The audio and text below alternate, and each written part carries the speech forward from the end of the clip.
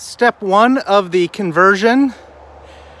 Found this at a garage sale. It's an indoor-outdoor deck rug. Looks like it's about 4x8. Fits in here perfectly. Now, what do I do about the spare tire? I'm gonna hose this off, but this is a Michelin Defender 235/55 R18. Made it to a 10-spoke aluminum wheel. This was $180. Oh, plus 25 for mounting, so let's say $205. But I did get two Michelin Defender tires with it, and they're both in nice shape. Here's the next piece of the puzzle. I've got a cot. Paid $50 for this at a Facebook Marketplace. It's in almost brand new condition. It's even got a Cabela's logo on it. And it's tall enough where the spare tire will fit underneath.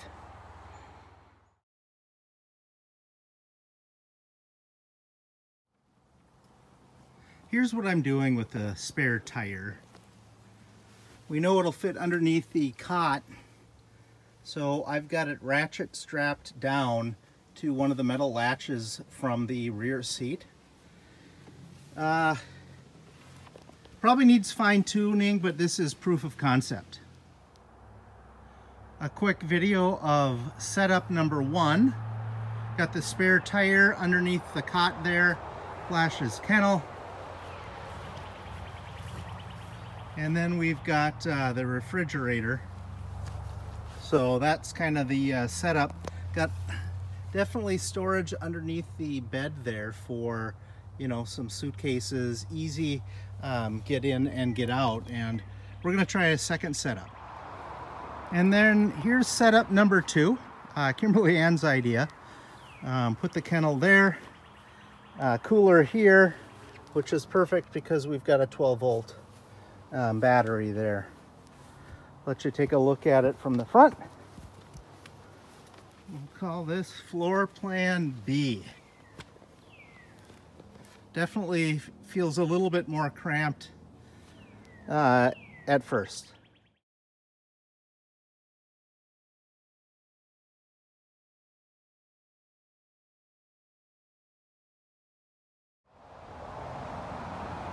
Definitely have the camping setup now for one person. We got the cot in there, but I got some padding there with towels so it doesn't go up against the vent on the side of the cooler there. We found that it would sag down and we'd be laying on the tire, so we propped it up a little bit. I got a towel under there just to give it a little bit of lift off the tire. We put like an 1.5 inch memory foam underneath there. We've got a sleeping bag, and sorry about the light. It's definitely gonna work best with his kennel back there because it really locks the bed in and keeps it from moving. Ultimately, I think that spare tire, it works under there. I found an option I'm gonna try. It cost me $150, and here it is. Kunk-a-chunk, kunk-kunk-kunk-kunk. I got a Thule, or whatever, however you call it, cargo box. It'll definitely fit that spare tire. This cost me $150 off of Facebook Marketplace. It's intact, it's just a little dirty. I just got to clean it up a little bit. Getting ready for the maiden voyage.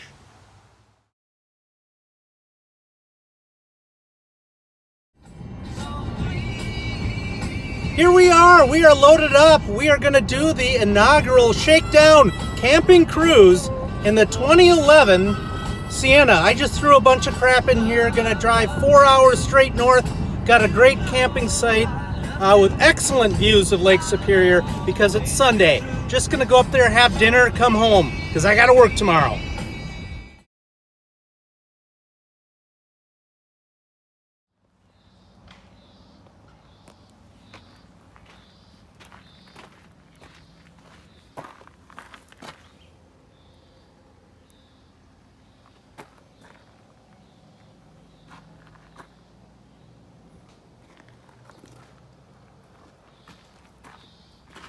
So I didn't want to open and close that door all the time, which is what would wear out the motor and be probably thousands of dollars to fix. So now in day setup, we've got a full screen, and just come and grab the magnets and come on in. Okay, got plugged in here at Temperance River State Park, Site 23. Gosh, you got your stick? Good. Just quick show on the setup. I've got a big screen in here. Just take one magnet off, and it's kind of being held in place by the door. And then the setup is no big deal. I've got my electricity coming in through there. Plenty of storage under the bed. I've got my cooler. Got a battery operated Bauer fan. I don't know if I'm going to need it or not, but I do have a little heater there. Got a lantern. Spare tire there under the bed.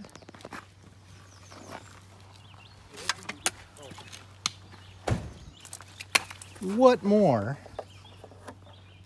does a guy need?